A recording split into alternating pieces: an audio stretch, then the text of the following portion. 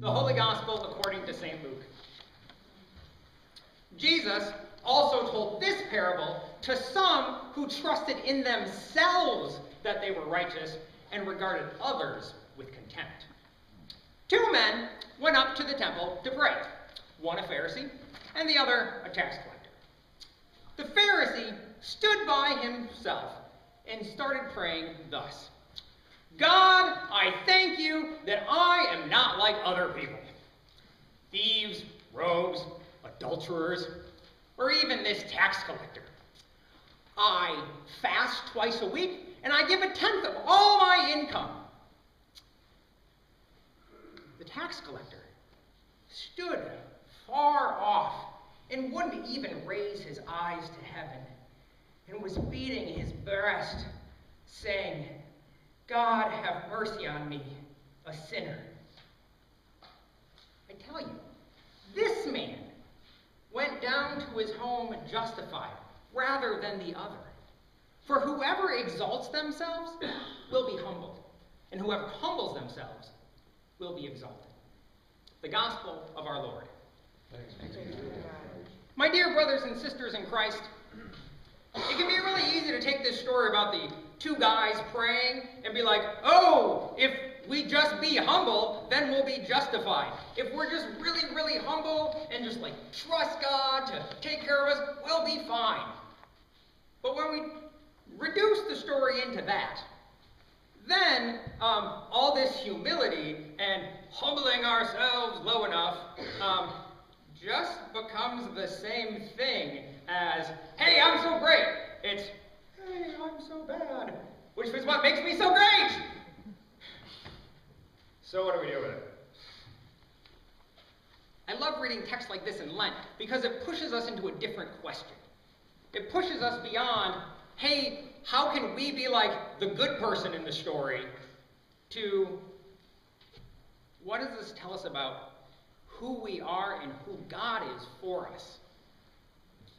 It's not, that this guy was down on himself, that this tax collector was so contrite. It's that God is so merciful. God is so forgiving and full of grace that this guy gets that. That's the key.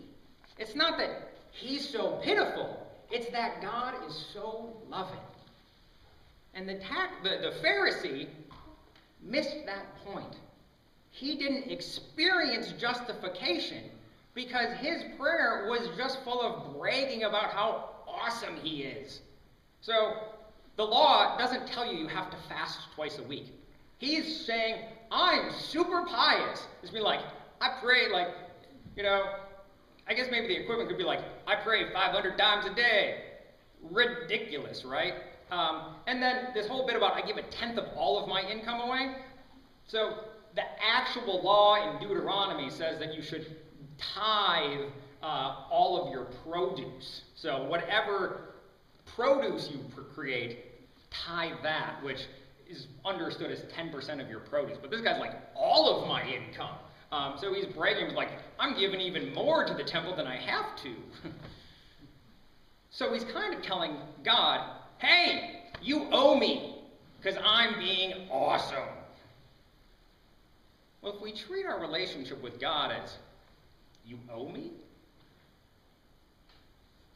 I think we're going to feel empty a lot of the time. There's not a lot of grace in, you owe me.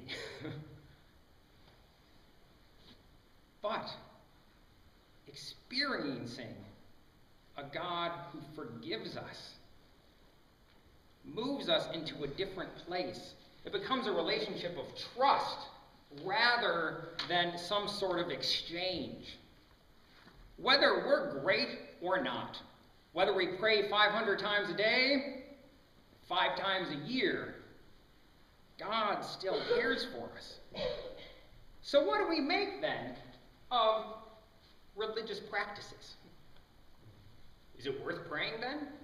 Is it worth putting money into the offering plate? Is it worth taking communion or even being baptized? God will just love us the same, right?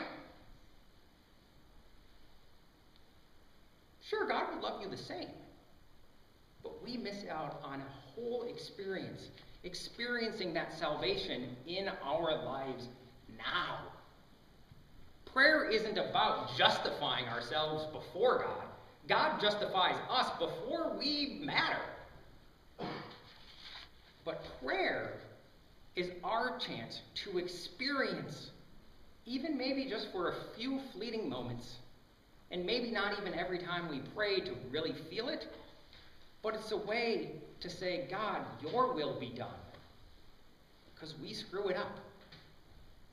Giving of our resources to the church and to charities, and looking outside of ourselves with our money, what comes out of our gardens, all of our income, like the Pharisee, is a way for us to trust God with that.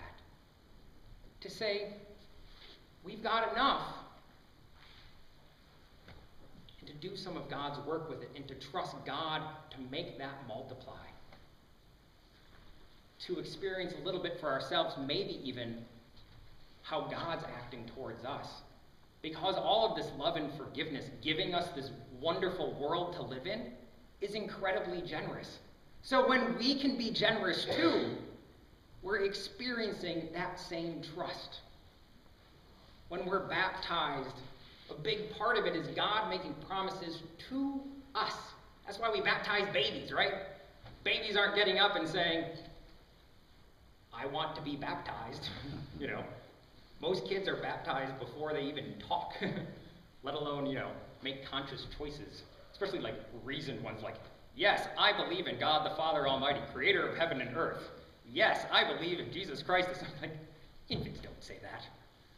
But God promises to them all the riches of the world and life everlasting, forgiveness, grace, mercy, joy. And in communion, God offers himself to us and all the grace and life that comes with it. Life that doesn't even need to be afraid of dying. I know some people who go to church but don't even take communion because they feel like they're not worthy for it, which is maybe how all of us should feel. But the really amazing thing is that we get to take it anyway. No matter how worthy or unworthy we are to receive God's grace, it's yours. You get it. And so I think this bit about this Pharisee and this tax collector isn't to tell us that we should, beat our breast and humble ourselves and stare at the ground when we pray, or to tell us that looking up to heaven and celebrating our lives is a bad thing either. I think it's pushing us towards a relationship of trust with God. A God who justifies us on his own, through Christ, just for our sake. Not about how great we are. Because God's way better and way more forgiving. And I think that's way better than trying to have to earn anything. Because I'm liable to screw it up.